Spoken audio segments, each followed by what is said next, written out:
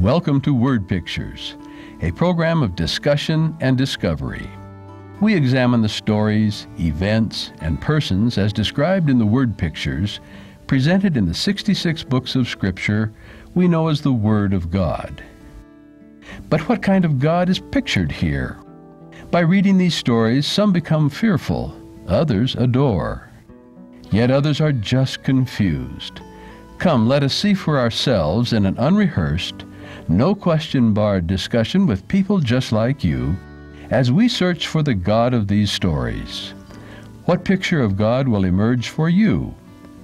Let's join the discussion right now. Welcome to our discussion. We're so glad that you have joined us. As you have been with us lately, and we've been going through the Old Testament book by book in a very rapid manner, and now we've come to the last book of the Bible, Malachi. The Old Testament, the Old Testament, Malachi. And it's the last chapter of Malachi that I'd like to read. And but before I do that, I'd like to let you people know that the notes that we use here are available to you. If you'll go to our website, that's theox, theox.org, and go to the Teacher's Guide. Look in that particular book of the Bible, the Teacher's Guide, and you can download and print this out, and you can have it for your own. So now let's go to the last book of the Old Testament, the last chapter, and read that. For behold, the day is coming, burning like an oven, and all the proud, yes, all who do wickedly, will be stubble. And the day which is coming shall burn them up, says the Lord of hosts, that will leave them neither root nor branch. But to you who fear my name, the Son of Righteousness shall rise with healing in his wings, and you shall go out and grow fat like stall-fed calves. You shall trample the wicked, for they shall be ashes under your soles of your feet on the day that I do this, says the Lord of hosts. Remember the law of Moses, my servant, which I commanded him in Horeb for all Israel, with the statutes and judgments. Behold, I will send you Elijah the prophet before the coming of the great and dreadful day of the Lord. And he will turn the hearts of the fathers to the children, and the hearts of the children to their fathers, lest I come and strike the earth with a curse. Wow. Warning and promise. Mm-hmm. Expand on that for us, Ken. Okay, well, we're talking about Malachi. Malachi is the name of a prophet. There's nobody else in the Bible anywhere by the name of Malachi. And Malachi means my messenger, or if it may be a shortened form of Malachi, which means the messenger of the Lord. And we Seventh-day Adventists use that term to refer to somebody else, don't we? Mm-hmm. The messenger of the Lord, well, that should be a Malachi. So that's what the name Malachi means. And down here at the end, apparently the people had been reestablished in the Promised Land. We're talking now about 100 years after the days of Haggai and Zechariah. We're talking about somewhere down near the end of the ministries of Ezra and Nehemiah. Some people would suggest that Nehemiah came, remember, back to Palestine, and he served as leader of the people, the Jewish people, for a period of about 12 years. Then he went away for a period of time, and then he came back and was the governor of that area for a period of time again. Some people think that this book of Malachi maybe was written during that little period, few years, between the two ministries or the two governorships of Nehemiah. Now that's a little bit of speculation, but it gives us a little feel for when this happened. So we're talking about approximately 400 years before the time of Christ. And this is the last book written in the Old Testament as far as we know. And the question which we're going to ask ourselves coming up here is, why did God end like this? What did he have to say? What's this Malachi all about? what we're going to find is the book of Malachi, we're not going to have a chance to do all of it, but there are 8 dialectic passages in the book about Malachi. A good example is, and I'm reading from my Good News Bible again, Malachi 1 verse 2, God, the Lord says to his people, I have always loved you. And what's their response? But they reply, how have you shown you loved us? And then there's a discussion. And then later on, Malachi 1:6, God, a son honors a father and a servant his master. If I'm a father, where's the honor due me? If I'm a master, where's respect due me? Said the Lord Almighty, and so forth. The people's response, how have we shown contempt for your name? And it goes on like that.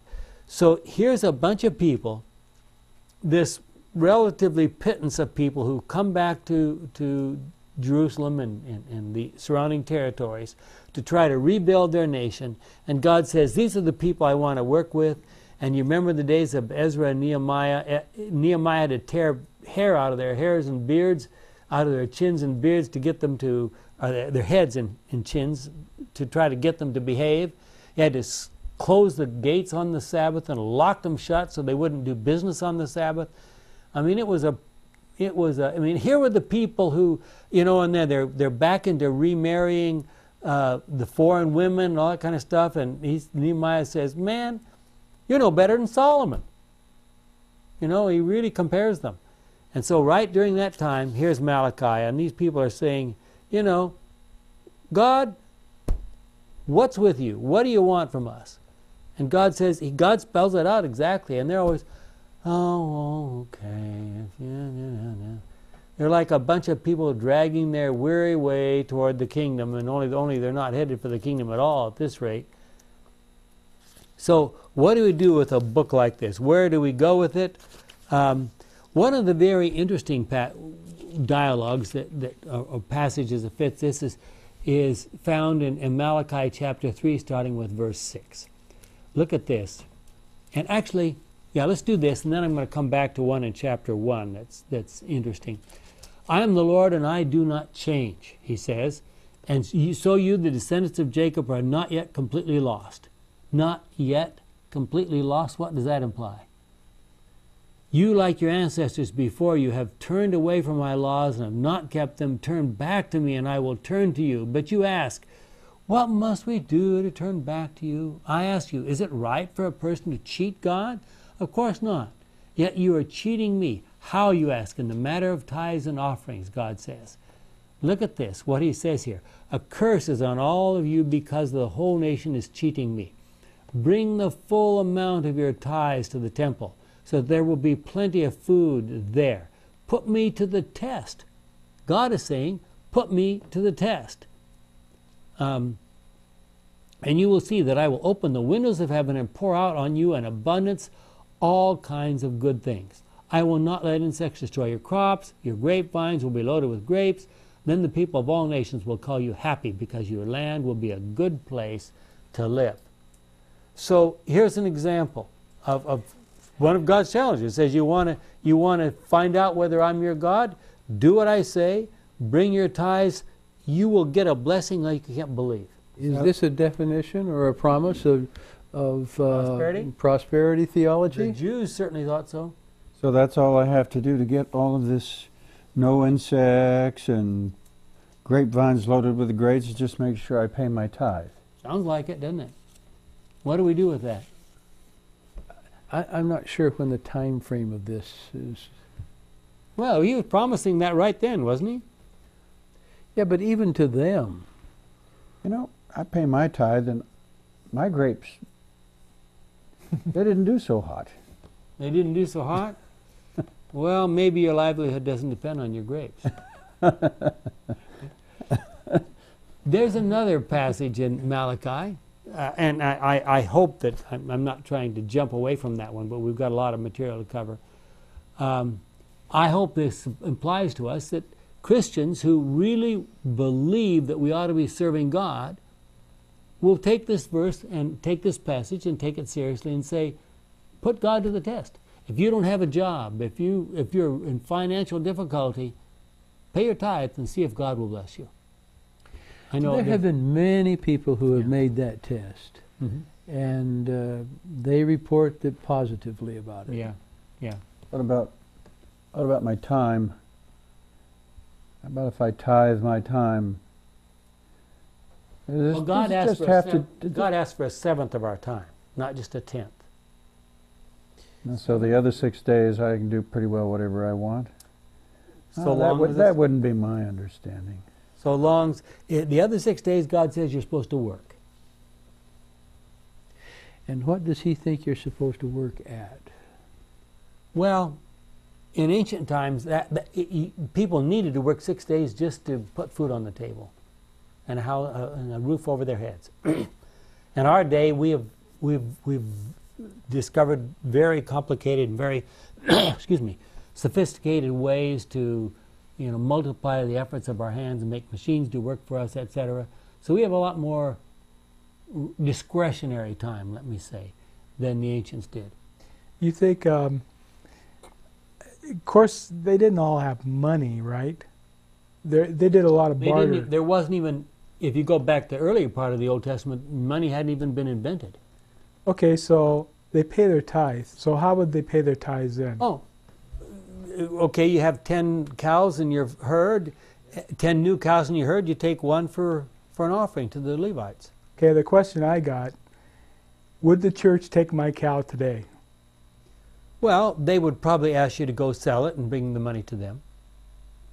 They do that in many parts of the world. I can take you to places where the offering is pumpkins and bread and big old baskets up in front. They'd ask me to do that. So they wouldn't accept it unless it was money. What did the priest do with it? Well, with that money is the means of exchange in our country today. So that's why they ask you to bring money. It's culturally based. Yeah. It's culturally based. Yeah. That's hot. But, okay. What did the priest do You with can all add those that, cows? I guess. Well, remember that they had 1/12 originally of the tribes of Israel were supposed to be supported by that tithe. That's right. That was their income. They didn't have a huge chunk of.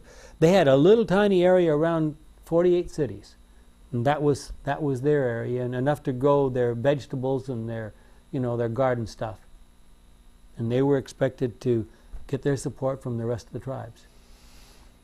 Let me take you another interesting thing. What do you do with Malachi 1 verses, really it's verse 2. The Lord says to his people, I have always loved you, but they reply, how have you shown your love for us? The Lord answers, Esau and Jacob were brothers, but I have loved Jacob and his descendants, and I have hated Esau and his descendants. I have devastated Esau's hill country and abandoned the land to jackals. What do you think of that? And it becomes a lot more complicated if you go over to Romans 9, which we don't have time to do now, but it says there, I prophesied what was going to happen to these boys when they were still in Rachel's womb, and look what happened. Is that fair? I was waiting for Jim to say Satan's the one who's always accusing God of not being fair. Doesn't this sound like... The Bible writers... Love it less. I think, haven't we used the word monotheism to explain this kind of thing, where they believe in one God, and that God has to be responsible for all the good and all the bad. And so he takes that mindset and lets them write that way, and we get to sort it out. Well, but I mean, it was less confusing for them. I mean, what we're going to say here is that, well, God, he really didn't hate those people, but the author is just writing this as best as he understands. But it would seem to me that they would be as confused as many readers today. And this is Malachi. We got 4,000 years. He could have straightened that out. Yeah. Why after prophet after? He can come down and he can appear to people in visions, and he can tell Daniel about the history of the theater. Why doesn't he say, now, by the way, let me clear something up here and get this straightened out? That, you all need to stop using this hate thing all the time and blaming everything on me and thinking that I'm the one that, because it's confusing to people. And when Norm comes on the earth in another 4,000 or 5,000 years, when he reads this, it's going to be confusing. Why doesn't he get that straightened out? Okay, let me make it worse. Why doesn't it? Testament. Why doesn't he talk about this accuser too that everybody seems to know about, but can't quite put it together that he's the cause of the whole thing? Yeah. Go to Matthew 10:37. Matthew 10:37. Okay. And you know, it's these kinds of things. You know, it really kind of all goes down to the big question that has disturbed and ruined the faith of a lot of people. I guess we would have to say, well, they just didn't explore. But like Darwin, the big thing that someone said that he was a believer when he was born, and he was a believer when he died. But he just could not understand why, you know, big things ate little things, and why. I guess the question is why God doesn't intervene when we're, you know, and solve problems. Yeah. Okay, I'm gonna I told you I was going to make it worse. Matthew 10, I'm going to start with 34. This is Jesus speaking. Now, you know, he's the one who brings peace and all that kind of stuff. He's the one who gave us the 5th commandment, which is honor your father and your mother, right? What verse is this in 10? 10:37. I'm going to start with 34, but the verse I wouldn't even focus on is 37. Why are you going to make it worse? Do not think that I have come to bring peace to the world. No, I did not come to bring peace, but a sword. I came to set sons against their fathers, daughters against their mothers, daughters-in-laws against their mother-in-laws. Your worst enemies will be the members of your own family.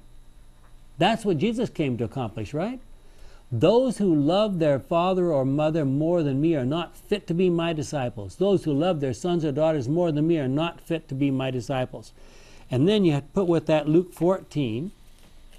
Luke 14:26. Look at Luke 14:26.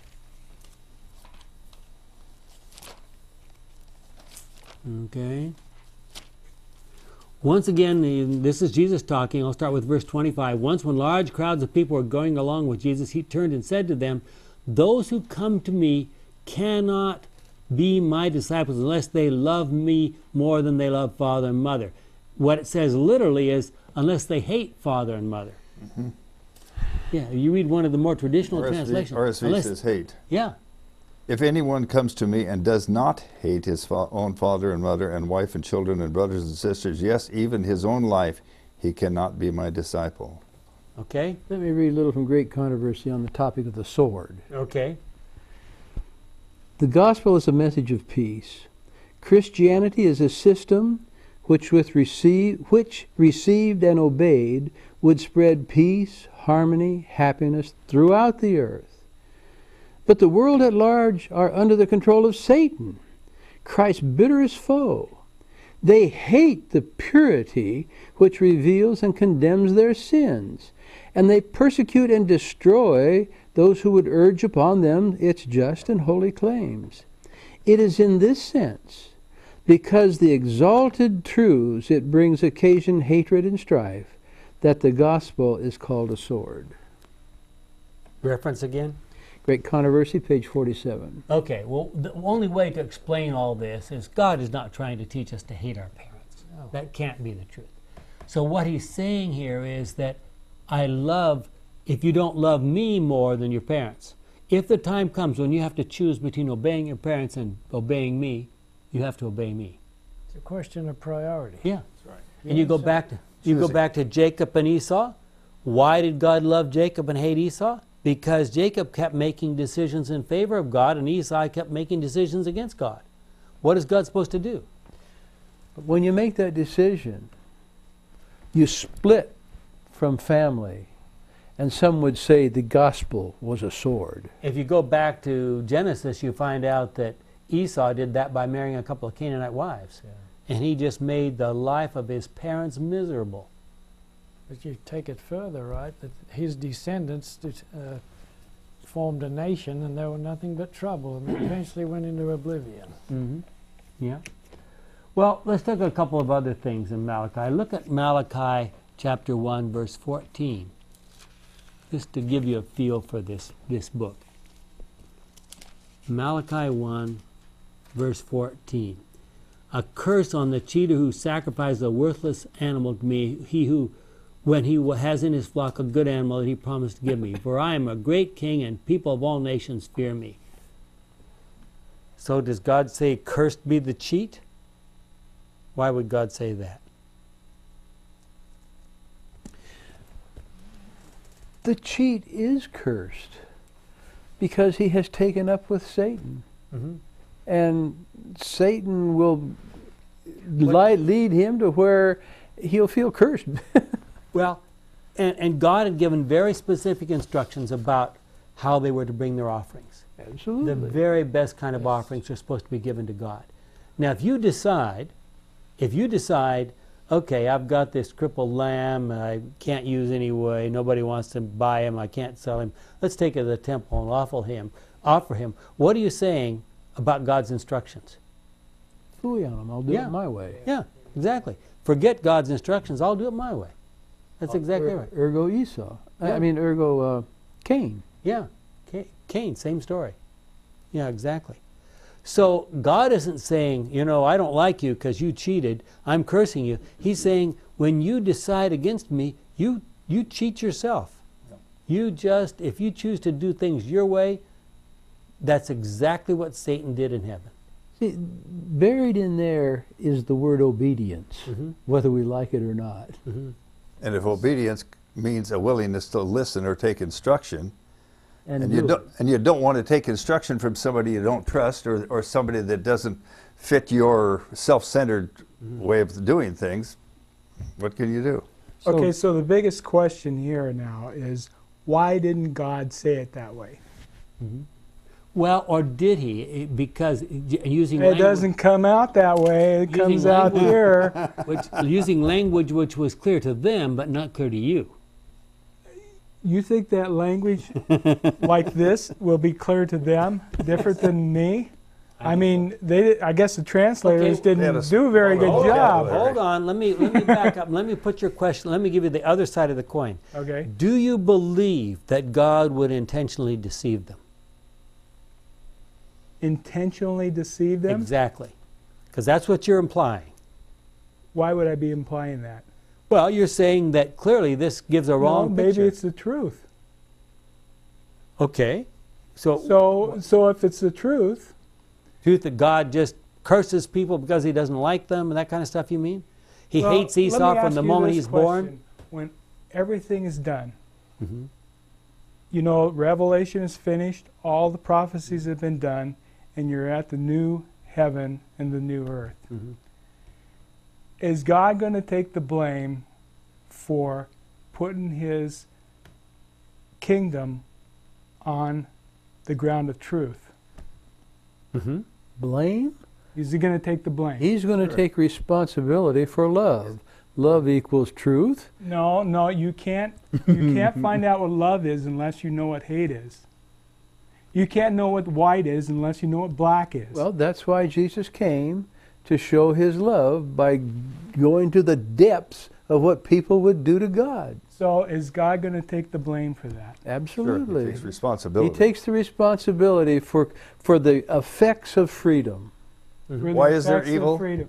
Okay, so evil came by one of his creatures, wouldn't you say?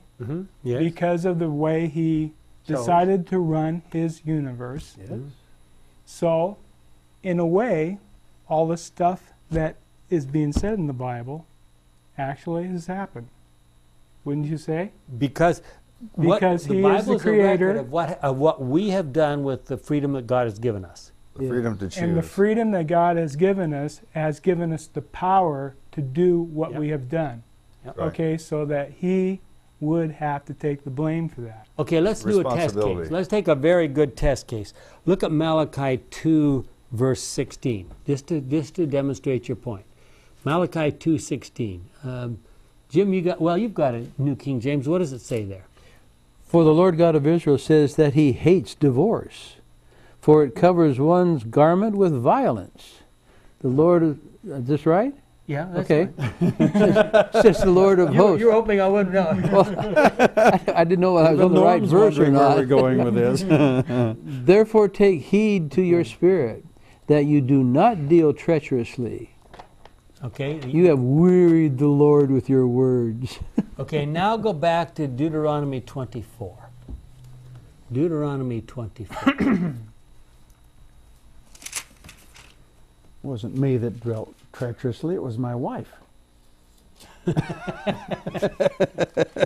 Well, I'll read my version of Deuteronomy No 24. self-centeredness there. The first 4 verses.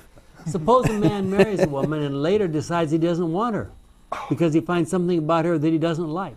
So he writes out divorce papers, gives them to her, and sends her away from his home. Now this is God's instructions. Then suppose she marries another man. He also decides he doesn't want her. So he also writes out divorce papers and gives them to her and sends her away from his home. Or suppose her second husband dies. In either case, her first husband is not to marry her again, and so forth. Okay? So in Deuteronomy, God says you can do it, and Malachi says no way. No, Malachi says God hates it. Okay? It's not the same as saying no way. No. And didn't Jesus answer that question? Yeah, he did. What did he say? Well, you know what he said. He said God hates. He said God hates divorce. No. Basically. Why did he allow a divorce? Well, Because of the hardness of your hearts and the stiffness of your necks. He gave Well, instructions there you for go. the What procedures. would So- have been the condition in those days, given that society, if he hadn't had divorce papers? Well, women would be treated like chattel. That's right. Mm-hmm. So, in reality, God was being kind to women by allowing this, given the society and the He's- way it ran at that time. By giving her these divorce papers, which many of the other nations didn't bother with, basically the woman was able to say, I was a legitimate wife for this man. He chose me. He married me. I was a legitimate wife. You know, and maybe he didn't like it or something happened in his brain or whatever, but now that we're separated, hey, I'm free. I'm free, and at least at one point in time I was a legitimate wife. That's right. So that, because otherwise they would be treated as pure prostitutes. Right. Yeah. Okay, well, And that whole process, I think, fits with God hates divorce. now the question is, we're coming to the end of the Old Testament, and we're just about to the break time. But the question is, what has God demonstrated? What has He shown? What has He accomplished in all of the Old Testament? He's a little too long-suffering. He's a little too long-suffering. He'd make a good angel. Should have come down and zapped him long before Malachi, and I see. things would have You been. almost ought to ask the question, what does it say? Not what it says about God, but what does it say about us? Uh-huh. I mean, Okay. that's the big thing, because we were not very civilized part of the time. We were not very godly part of the time. Doesn't it say God's been a failure? Well, if your criteria is who won the big numbers, the answer is God's a failure. Or if Well, God, yeah, if you but think he only gets one. if you think God should be a control freak, then Yeah. then he failed. But if God operates on the basis of love, it takes time. But if he has proven his case of love, then he has won the war. Of course.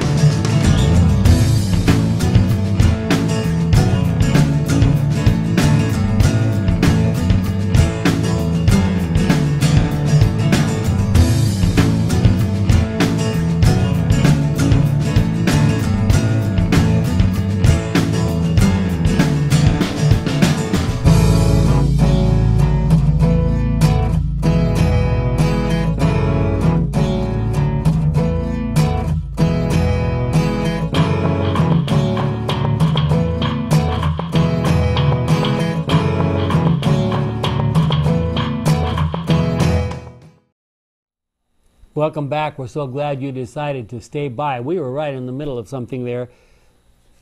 If you were an angel standing next to the throne of God, and you were watching the Old Testament, you watched the whole thing from Genesis, from the beautiful, beautiful Garden of Eden and those lovely two people that were put there, and you watched all the way through now to the end of Malachi, what would you say? Why, oh, why? Well, it'd be kind of hard to, because it's hard to compare what happened in heaven, you know, in the war of heaven. So it may not be anything new. Yeah, they may say, it's happening again, Lord. Yeah. Or the question would still be there. I mean, if they didn't have any questions, then there wouldn't have been any reason to have the New Testament, or the events of the New Testament, or even the events after the New Testament. Okay. So what we have coming up now is a period of apparent silence on the part of God. 400 years. There's no prophets. There's no... Now we have the Apocrypha, some of the apocryphal books that Roman Catholics tend to accept, which most Protestants don't accept. Some of them were written during this time. But Protestants would say no.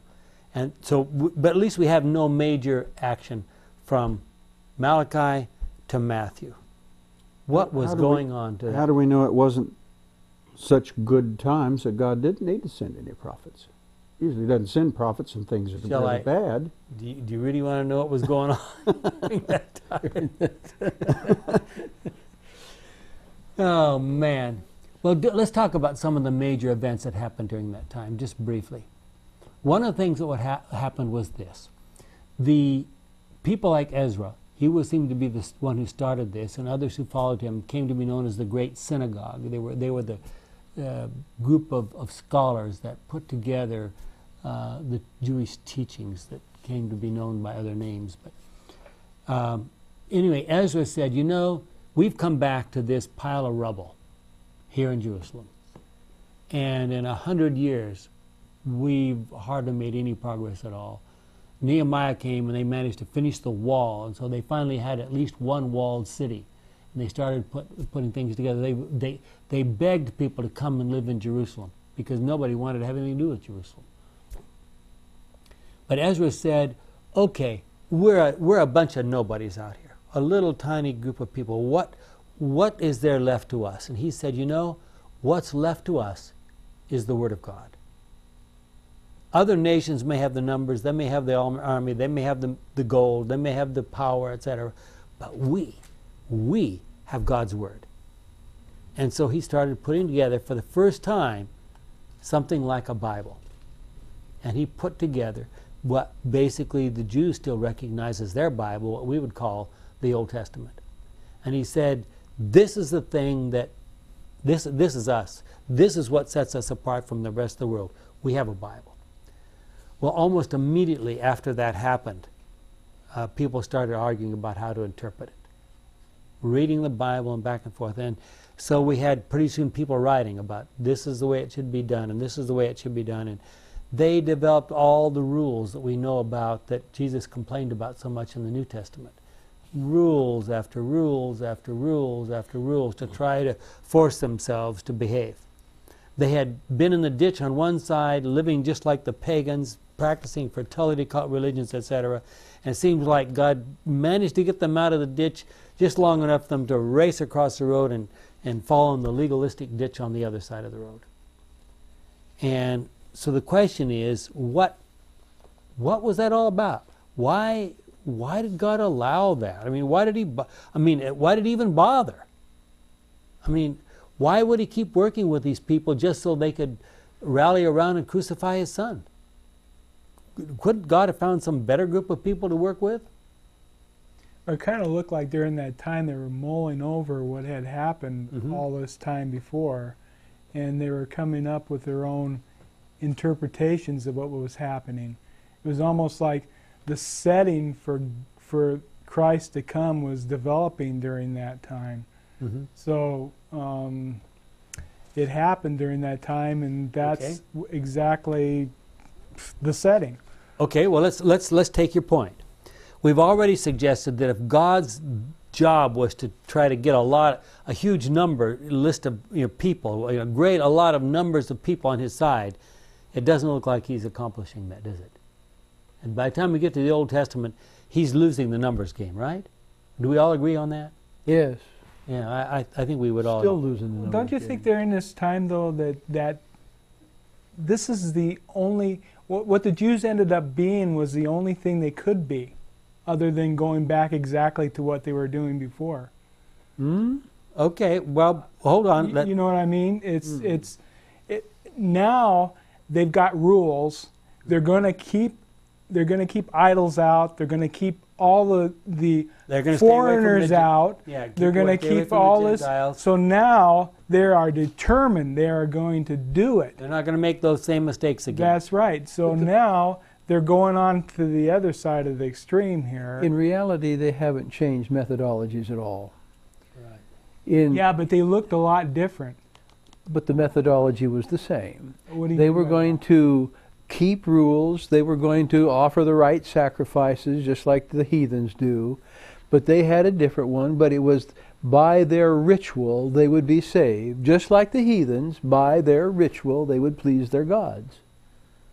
There was no difference. And that's what Jesus came to show was the difference. You didn't see in the Old Testament the rules that they had when Jesus came, though.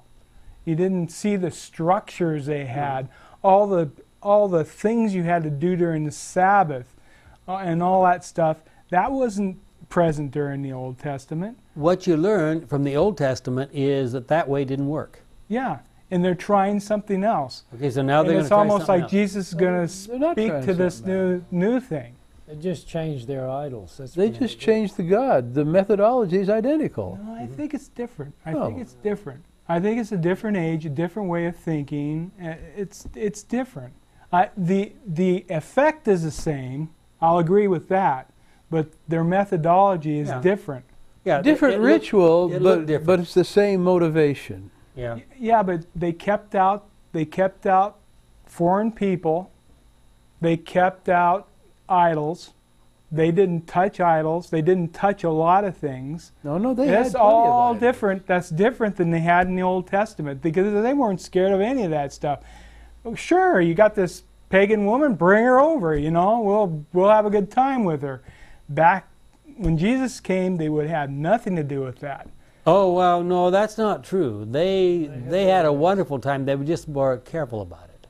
Well, they may have started out in a new way briefly, but it didn't take them long to pervert it to a major way.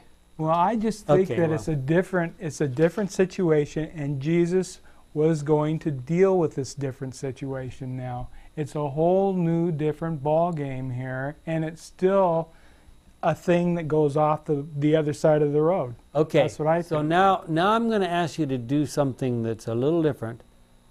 What do you think Satan thinks as he's accomplished at this point in time? He's sitting back and rubbing his hands with glee. Yep. But the problem is, he still reads Genesis. Was it 15, or where it was promised that 3:15, and he's still pondering that one. Yep. And so he's getting his people. He's taking the people of God, and he's saying, I have to prepare them so that when Jesus shows up, this Messiah, whatever God's going to do, I have to make sure that these people will reject him. That's right. I have to make sure that these people will reject him. So what did he do to get things ready? He split the Jewish people up into groups. There were the Pharisees. We know the most about the Pharisees. Jesus was always talking about the Pharisees, and they're the ones that multiplied the rules. And they had, in fact, they had very strict rules. You had to almost be independently wealthy so that you could practice religion full time in order to be a Pharisee. They were never allowed to have more than 6,000 Pharisees at any one time. I don't know who made that rule, but apparently that was the rule. And so these were the upper class. We are the elite up here, and we're the ones who make the rules. We're the ones who decide what should be done. By contrast, we have the Sadducees. The Sadducees were the wealthy ones. They were the business owners. They were the people who turned the temple of God in Jerusalem into a fantastic money-making adventure. They're the ones who conducted that marketplace that Jesus says, get these things hence. You know, that was the work of the Sadducees. They were making buku bucks, as some of my friends would say, out of that process. That was the Sadducees. The Sadducees figured any method is fine so long as it accomplishes what we want it to accomplish. And so they did more cooperation with the Romans. They worked more closely with the Romans, although quietly. They didn't want people to know they were working with the Romans. But they basically purchased with money the right to be high priests. Yeah. Think about how that's changed from the days of Aaron. Then there was another group that we know even less about called the Essenes. Now the Essenes have become very famous in the last, 50 years, because they're the ones who left us the Dead Sea Scrolls. And those people became so concerned about the perversion that was going on in the temple in Jerusalem that they said, we can't even worship there anymore. We got to get out of here. And they went down and established their own little community down on the edge of the Dead Sea.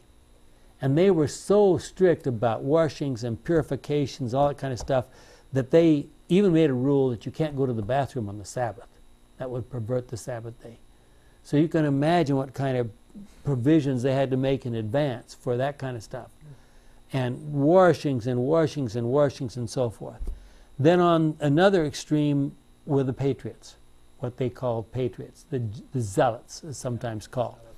And these people said, you know, if we're serving God, if we're really going to worship God, then we have to oppose, for sure, any foreign domination. We've got to get rid of these Romans. And they were determined by hook or by crook to just get rid of the Romans. And these groups are fighting among themselves. I mean, imagine the Sadducees, who are more or less in charge, and they're cooperating with the Romans, and here you have the Zealots, who are determined to get rid of the Romans by every possible way. And just, you know, this is the environment into which Jesus came. So why does it say in Galatians 4, verse 4, when the right time came, God sent His Son? What was it about that time that made it right? It happened. It happened. Well, the fullness of time is another way Paul uses that term. When conditions were right. Right. Okay, that's what I want to know. What were the right conditions? Well, Hebrews we 1. had a group. At least one of the conditions was we had a group of people who were worshiping God with everything they had. They believed they were. They believed it, but with a wrong motive. Mm-hmm. And so, where would that lead that people that did that? I don't think that condition had existed in any other time. They believed that because they were descendants of Abraham, they were on their inside track. That God had to save them, basically. Okay? Even though they were not a political power or a cultural power of force that would make them the crossroads of the world, the Roman Empire around them was the crossroads of the world. Although they weren't the culture, they were within that culture. But they were within a geographic area that pretty much made that happen. Right, but it placed them in a circumstance where what went on there could be disseminated to the world. That's right. Easily, rather than down where the Essenes were. There are a number of things that people have pointed out that make this the right time. There was pretty much one language through the so-called civilized world. The Mediterranean world would be a more accurate description of it. There was more or less one language spoken, so it was easy for the gospel to be spread. There was a common government, relative peace. We call it the Pax Romana, the Roman peace, that made it easy for a person to travel from one country to another and spread the gospel. So this is another thing that people point to sometimes. There were roads. There were, the Roman government said they wanted to make it relatively easy for anybody to go from any place to Rome. So there were, you know, and you've heard the old expression, all the roads lead to Rome. Well, that was the intention of the Romans, to make all the roads lead to Rome. So the travel was a lot easier than it had been at some time in the past. You could, if you didn't know a new territory, you're heading in a completely new place. If you've got a road, it's a lot easier to find your way than it is if you're just heading across the hills and say, I guess it's over there somewhere, you know. So Paul took advantage of this. He followed the roads and went to the different cities that he needed to go to. So that made it easier in that respect. The Romans also moved their armies much quicker and more efficiently. Yes. To maintain the empire. Yeah. Never been done to quite that extent before. Yeah, exactly. What about a spiritual appetite? Yeah. Is it possible that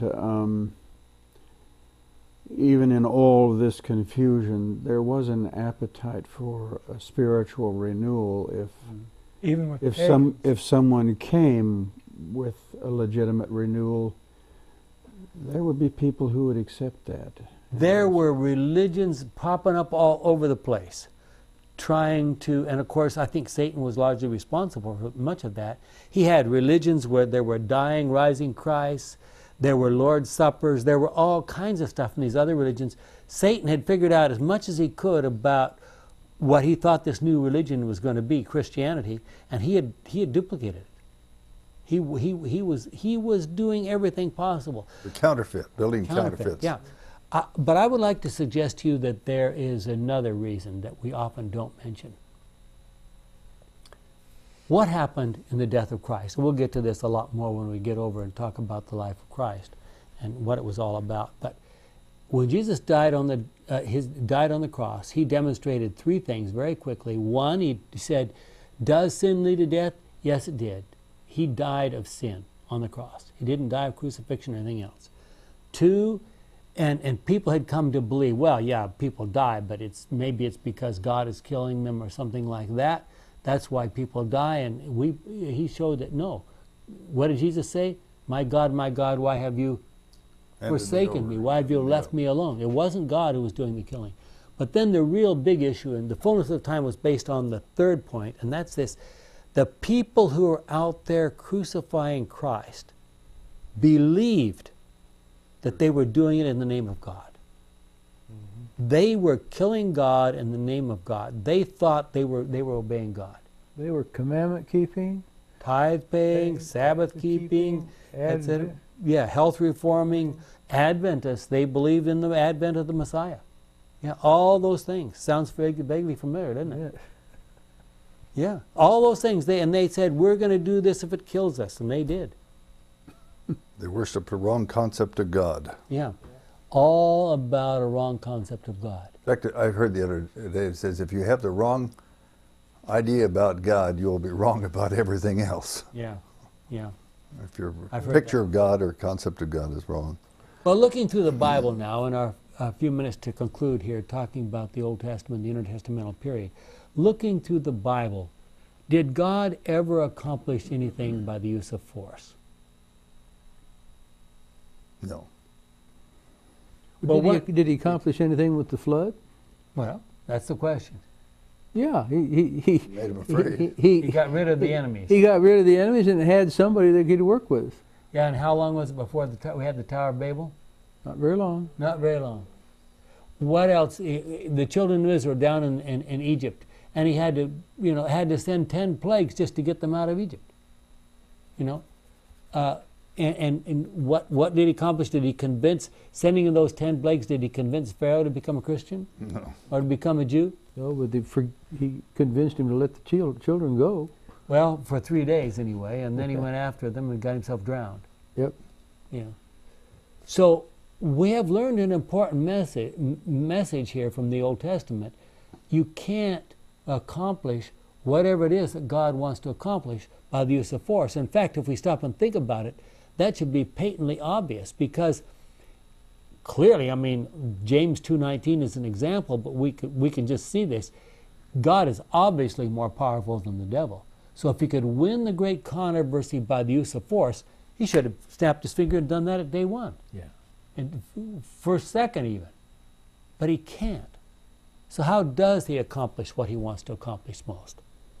He has to do the slow, painful, apparently losing methodology of saying, exercise your freedom.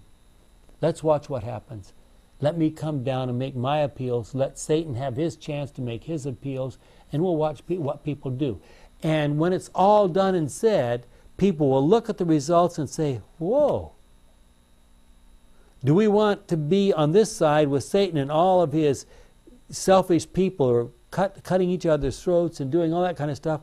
Or do we want to be over here in practicing their selfishness? Or do we want to be over here on God's side where people love each other and care for each other and are generous and kind and all this kind of stuff? And man, if you see those two sides as the sides, is it difficult to tell which side you want to be on? Not at all. Did you ask the question? Has God ever used force, or?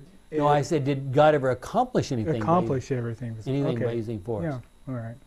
But if he didn't accomplish something, he wouldn't have done it. What do you mean by accomplish? Well, lasting. Conversion of the soul. Let me take a classic example. Look at Mount Sinai. What happened on Mount Sinai? He came down with thunder and lightning and black clouds, and he shook that mountain, and the children of Israel were down there with their noses in the dirt and saying, please don't let God speak to us or we'll die. What did he accomplish? How long did it take for that whole fear thing to disappear? Just a few days. Just a few days. Well, I'm thinking about Elijah, too, when he called up fire down from heaven, and then he killed all those prophets of Baal. It took off. How long did that last? Mm-hmm. The next morning he was running for his life. And you can almost bring up the point about Satan being forced out of heaven and thrown to the earth. Mm-hmm. That was force, but that didn't end anything until what's happened so far. Let's take some other examples from the Old Testament. Is it clear from the Old Testament anywhere what exactly God was trying to teach through the sanctuary system? Now we, as Christians... Well, I think there were a couple of things he was trying to teach. Okay. One, that a sinner could be made right again. Okay. A sinner could be separated from his sin and be treated as though he had not sinned. Yeah. And that process involved death. Okay. So I think there were a couple lessons that they could have gotten from the sanctuary service. We Christians have capitalized on those lessons, which I agree with. Mostly we've gotten those lessons out of Hebrews, which is in the New Testament, and we've taken them back and applied them to the Old Testament. Do you think that if you had asked a 10-year-old running around in the Sinai desert, what's the purpose of this sanctuary here? Do you think he would have been able to explain it to you? Well, don't you think he would have said, well, when I sin, I have to go down there and an animal has to die. Mm-hmm. Now, I don't know that he knew the implications of all of that, but he knew that process, and he knew it had to do with his sin. Because if he didn't sin, he didn't have to do it. Okay. Would you be comfortable worshiping the God of the Old Testament as you understand him?